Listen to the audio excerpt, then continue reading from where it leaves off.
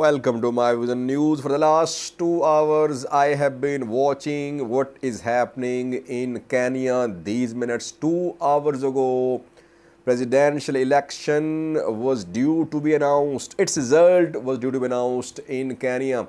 Since then, several developments have happened. Uhuru Kenyatta has not arrived at the venue where this result is going to be announced. William Ruto is there. His mother is there. His family members are there. What is happening there? Is Kenya once again going to see another disputed presidential election result? Secondly, we have a new story about Ethiopian Army Chief Birhano Jugla, who today spoke about Ethiopian government's intention to build a large army, a big army. Thirdly, viewers, Somali region of Ethiopia, we have been updating you about tensions between Afars and Somalis. Today, a minister from Somalia spoke in favor of the people of the Somali region of Ethiopia in this conflict, Somali Afar conflict. And lastly, viewers, yesterday it was PM Abiy who was seen planting trees. And today it was Jawar Mohammed was seen planting trees. Though his planting trees is not part of PM Abiy's Green Legacy campaign, but he was seen there. And I will respond to some remarks made by some viewers about a video which I did a few days ago when I raised some questions about funds raised at Jawar's recent trip to Europe and North America. People commented that the money raised went to Oromo Media Network, OMN. We have some details for you. Firstly, viewers, Kenya, where on a Tuesday presidential election was held, two main candidates, Raila Odinga and William Ruto. This is Jawar Odinga's fifth attempt at presidential office, and William Ruto has been serving as deputy president under Uhuru Kenyatta since 2017. Last election held in 2017 in Kenya saw disputed election result. Parties went to court. Supreme Court annulled election results. Then re-election was held, boycotted by opposition. Is Kenya once again going to see a disputed election result? Well, 2 hours ago, 12 p.m. GMT, at 12 p.m. GMT, Kenyan Election Board was due to announce formal result of the election held on Tuesday. Since then, we have been watching the live coverage of what is happening at this venue where results will be announced, final results. Candidates were invited to attend this announcement of results. William Ruto has arrived at the venue. His mother was seen as well. His other family members were seen. He is there at the election venue, Bomas. Raila Odinga has not arrived there so far. Where is he? Why hasn't he arrived at this election result announcement venue? One of his party's leaders spoke a few minutes ago. He said that the party will verify results.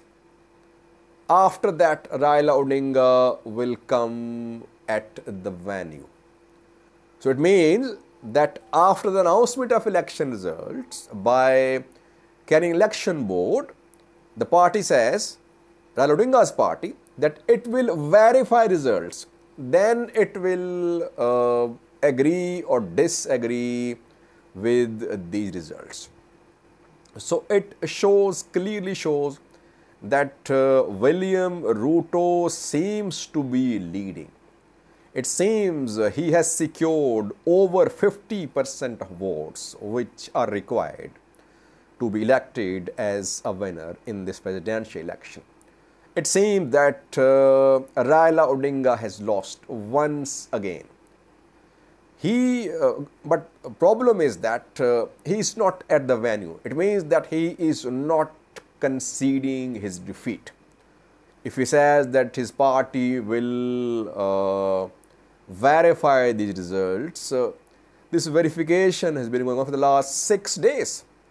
Since last Tuesday, till today, this verification has been going on. No one raised serious questions about verification. But in the last 6 days, both parties kept on claiming that they had gained victory. Why were they claiming victory? Because they were preparing the ground for rejection of results. That is what it seems now. If William Ruto is elected, what is going to be Raila Odinga's response? Will he concede defeat or not? Will he go to court? Or will he concede defeat with honor, and Kenya will enter a new era with a new president? Kenyatta backed Odinga. So William Ruto's election will be start of a new era. Kenyatta policies could be changed. So Kenya, these minutes there is tension in Kenya. Thousands, tens of thousands of supporters of both the parties, both the coalitions are out on the streets waiting for these announcement of results. What will happen after the announcement? If William Ruto is declared winner, will Raila Odinga party workers accept the result? Could there be riots? Several questions. Heavy deployments of forces are being seen across Kenya. In the next, we will update you more about this key election result, which is going to have serious impact on this region, Eastern Africa, because the region, especially the Horn of Africa, is seriously destabilized. Ethiopia destabilized, Somalia as well, Sudan to South Sudan as well. And if Kenya plunges into a political crisis, it will have a shockwave effect, which international community is trying to control.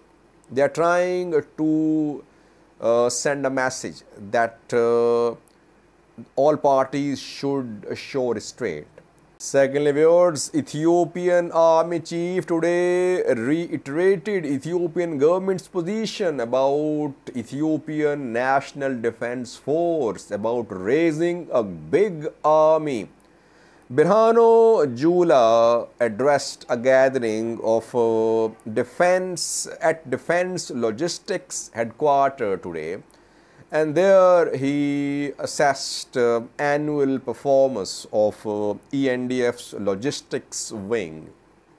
And there he announced that Ethiopia will build a big and a strong army which can repel all attacks, which can counter all threats. So, though it's not a secret, but when you say that you want to raise a big army, it means that you want to recruit more and more young boys and girls, firstly. And secondly, it means that you need funds for raising a big army. So, security sector is now Ethiopian government's priority. And thirdly, you need logistics as well. You need weapons too. You need quality weapons for a big army. You need to pay monthly salaries as well to tens of thousands of soldiers. So it seems that Ethiopia, after Tigray conflict, is going to turn into a security state where the resources of the country will go to Ethiopian National Defense Force, and Ethiopian government is of this view that the government is justified in spending on ENDF, on security sector, because Tigray forces last year was about to reach the capital, and these forces, regional federal forces, they repelled the attack somehow with the deployment of modern combat drones.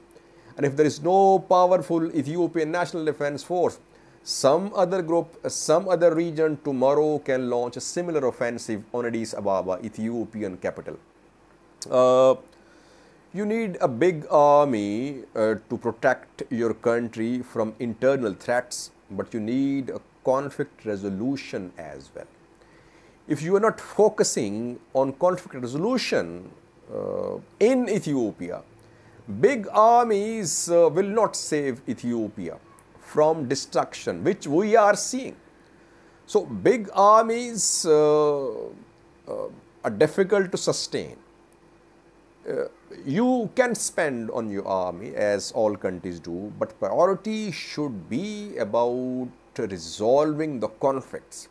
If there are conflicts, it means that the government will keep on spending on regional federal forces, and the humanitarian side, social welfare side, development side will be neglected. A country in the grip of a drought where millions are in dire need of food aid is announcing that it will continue raising a big army. It means something is seriously wrong.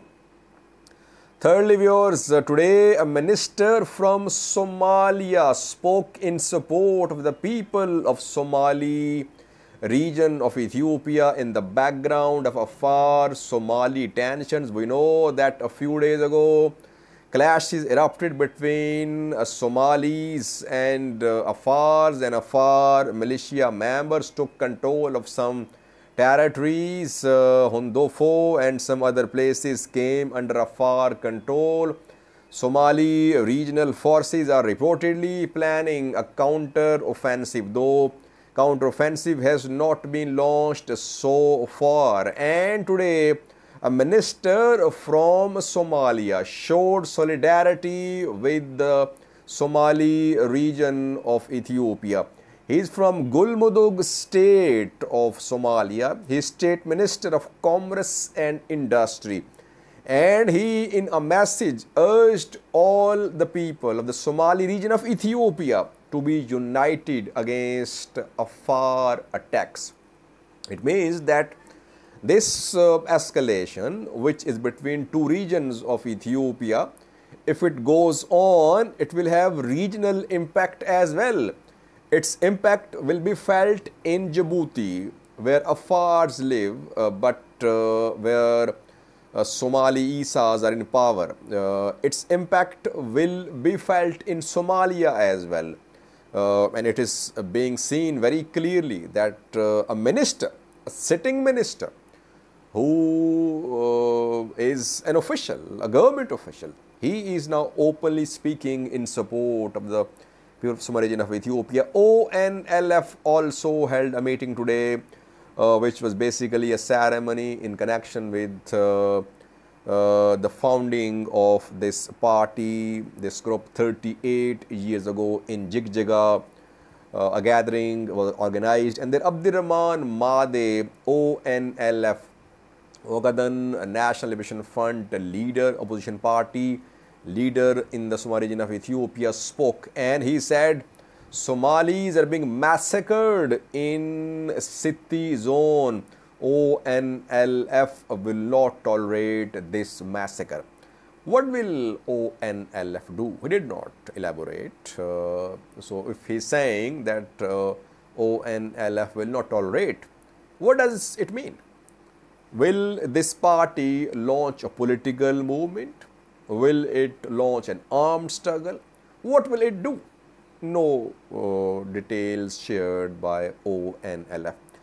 Lastly, viewers, Jawar was seen planting trees today. Yesterday it was PM Abiy who was seen praising Green Legacy campaign. Millions of trees have been planted in Ethiopia. Jawar was also seen planting trees today. It's not part of PM Abiy's Green Legacy campaign. Of course, planting of trees should be encouraged. It should happen in all countries, all parts of the world.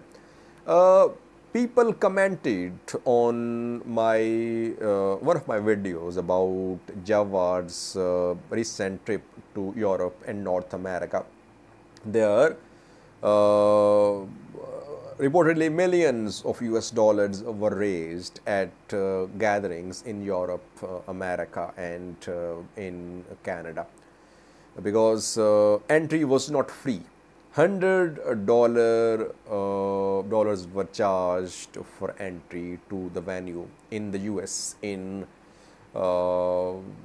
Canada, and thousands participated in Jawar's gatherings in US and Canada. So a large sum of money was raised. Where is this money now? Several viewers contacted me. They said, Sajid, the money went to Oromo Media Network, OMN. So you are accusing Jawar. I am not accusing anyone. I just raised questions. Did Jawar clarify where is this money? Did organizers of the programs clarify where is this money? No one clarified. Jawar cannot fund OMN. Jawar's party, OFC, cannot fund OMN. Why? This is against Ethiopian law. No politician can fund any media outlet. No political party in Ethiopia can run a media network. It can fund a media network. It is against Ethiopian law. So how can we say that these funds went to Oromia Media Network? So we are still waiting for answers. Where is the money which was raised at Jawar's programs in Europe, in Canada, in US? If someone has credible information, please share with me. I will speak on it in the next video. Thank you for watching.